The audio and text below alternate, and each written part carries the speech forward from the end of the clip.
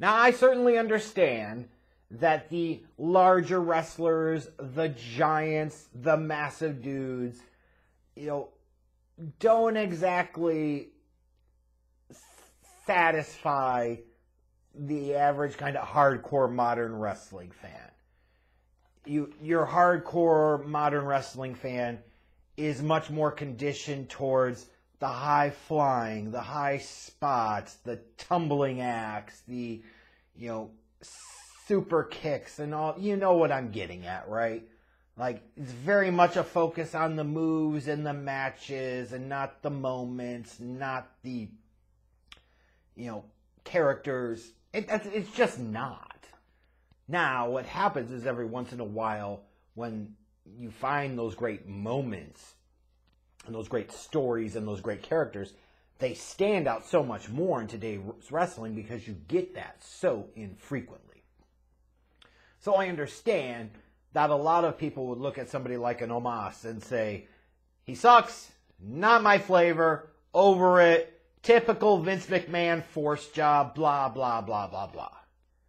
And look, I will grant you that I don't think he's a great talent at this point. I still think he's relatively green as goose shit. Just because a dude is tall doesn't mean that they're a main eventer. You go back to what some of you are going to say, well, he's Black Khali. Well, let's look at Great Khali. At least you could say with Khali, he was terrible. We all know that. But he was a giant of a man and also a bit of a folk hero in his home country of India, which, is either right now the first or second most populous nation in the entire world. So, for the WWE, looking at it and saying, we put a world championship on him, this is going to mean buku business in India, which is not exactly true, but understandable nonetheless. If you're trying to grow your international brand, you're trying to grow your presence, you could see Khali being an avenue towards that. Omos doesn't bring that to the table, obviously. But here's what I can say, is that we might not always like what a particular wrestling company does. We may not always agree with who they push or who they don't push. I've got people like that. You've got people like that. We're probably different in some respects and similar in some respects. But my whole thing is that if you are going to push a wrestler, then fully buy into it and fully commit to it, whether I agree with it or not. If you have chosen to invest your time, effort, energy, and resources, money, all of that into a character, then you need to be all about getting it right with that character. And what really frustrates me with wrestling now, especially with the lack of real large guys, real giants, real massive dudes, is that when they get one, WWE, AEW, doesn't fucking matter, it seems like. They don't know what the hell they're doing when it comes to booking these guys anymore and how they present these guys. And in particular, the spots that they put them in and the finishes they have to their damn matches. It didn't always used to be like this with wrestling. It used to be the exact opposite. If anything, wrestling didn't know how to book the cruiserweights and the high flyers. It knew how to book the steroids guys. It knew how to book the muscle-bound guys. It knew how to book the mammoth dudes, the giants, the really tall guys. It used to do that. Now the shit's flipped. And I say that to say, WWE, when it comes to Omos, if you're going to go there, then fucking go there. Don't be half-assing it. Don't be basically pulling a Bray Wyatt with your booking. And that's exactly what they've done with Omos. If you want fans to really care, whether that's really love or hate a character, you have to give them reasons to do so. And one of the ways you give them reasons to get invested in a character is that they can believe that this character is serious shit. Right? You watch Roman Reigns, you take his ass seriously. And when you look at how many victories he's had, they have booked him in a spot where he is taken seriously. And some of you are going to talk about, oh, look at how he's won these matches as a world champion. It's still Roman. When you go into a big match with Roman, you think he's going to fucking win. You take it seriously.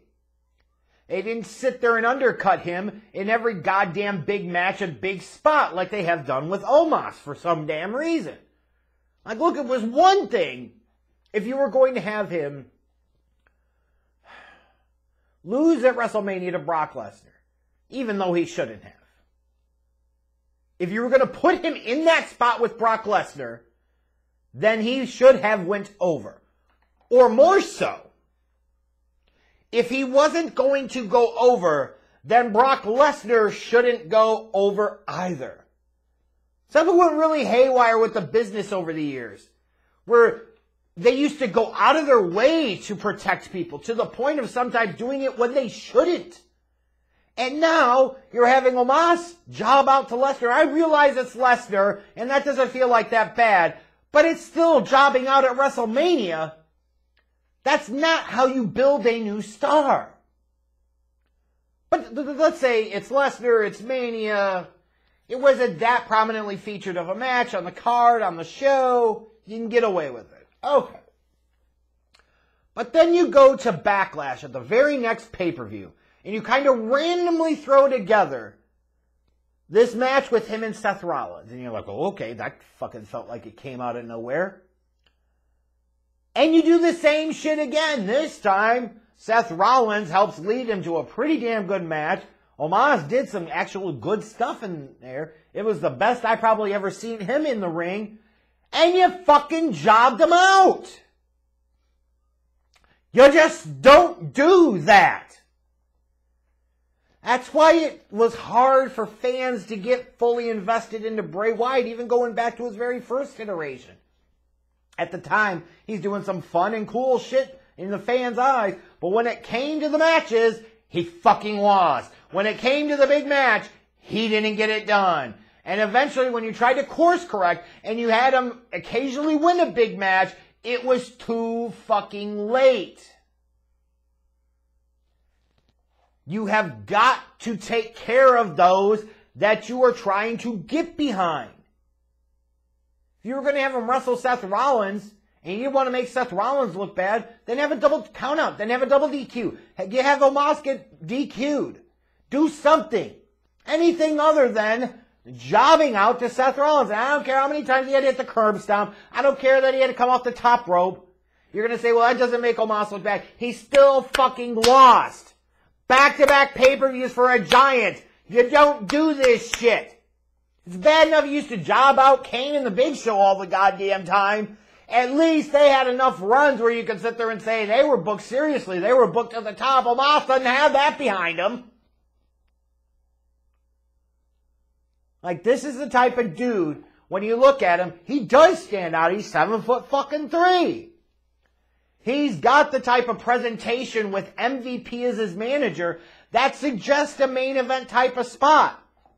Because if you want fans to go more old school and say, this dude, I notice him when he fucking walks into the ring, and now you've got the main event type of mouthpiece manager and MVP backing him up. You know, hyping him up, selling the story, selling the characters, selling the heat. That you need to protect and reinforce and support. And you don't do that by jobbing him out on all the goddamn pay-per-views. Omos should be the type of guy, if you say, well, we don't want to put the world title on him yet. Understand. Doesn't have to be the champion in order to be a top guy, right? Doesn't have to be the champion in order for him to be viewed as a real credible threat.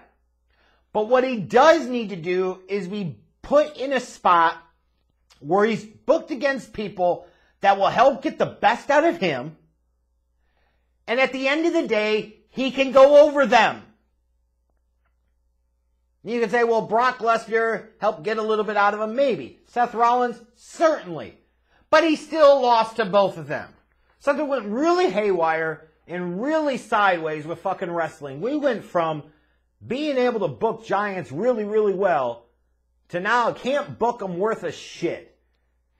Giants will go down too easily, get off their feet way too easily, sell way too much shit, and job way too fucking often.